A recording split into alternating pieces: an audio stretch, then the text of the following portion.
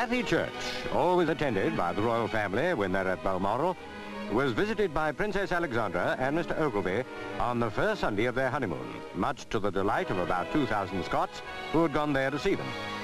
The happy pair are staying at Birkhall, which is on the Balmoral estate. They've asked people to let them enjoy their stay in peace, but they didn't mind the cameras on Sunday morning.